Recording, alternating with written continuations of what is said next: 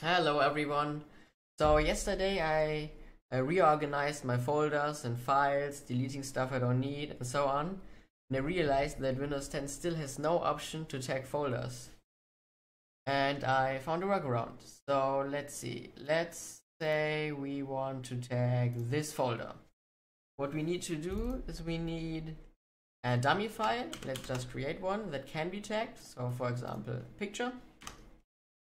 And let's tag it. So let's just, whatever, 16 by 9. Okay. And now I need to create a shortcut to this dummy file and change the path. So paste, apply, okay. And now we can delete the dummy file. And we will rename this to the folder name. And now we should have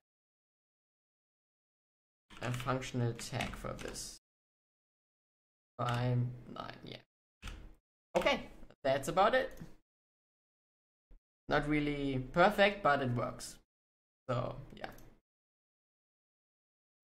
Alright, as a little tip, if your search is very slow, you should turn on indexing on your hard drive and disable indexing on your SSD.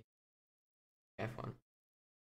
And if your CPU is half decent, you can turn on indexing for your folder you are searching, or the folder you're searching in. So like here I added my personal folder where I have all my documents and